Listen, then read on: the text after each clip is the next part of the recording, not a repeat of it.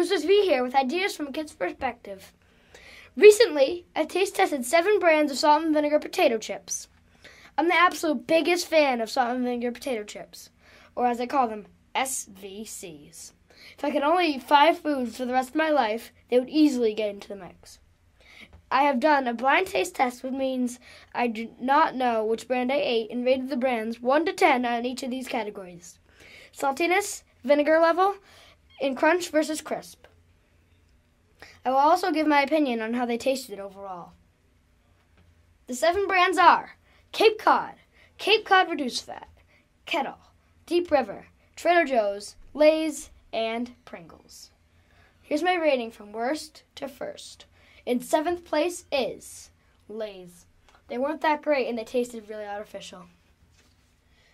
They were a 6 of 10 in salt, a 7 out of 10 in vinegar, and they were soft and not crunchy.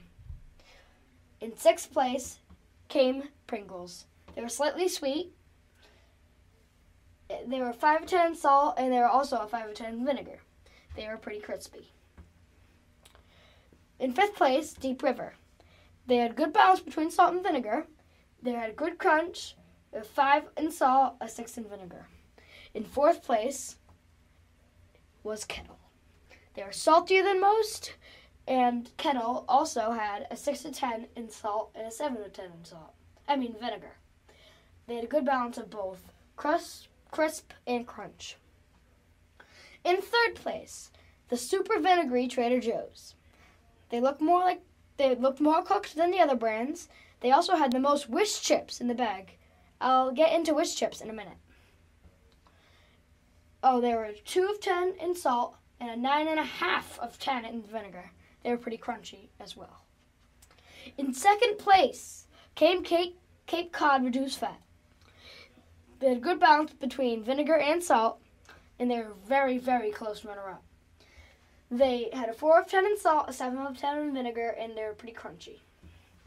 And number 1, in 1st place, came Cape Cod.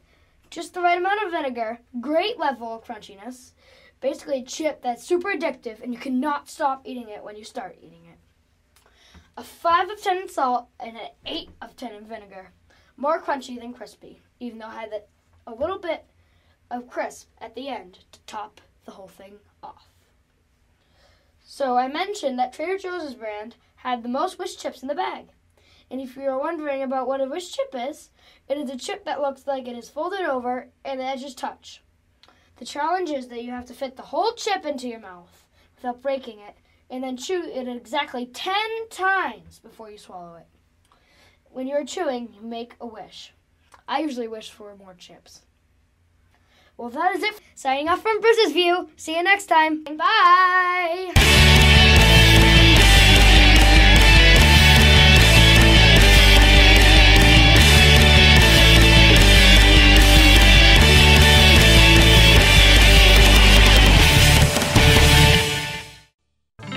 This podcast is part of the NORCAS Podcast Network. Check out more podcasts at podomatic.com/NORCAM.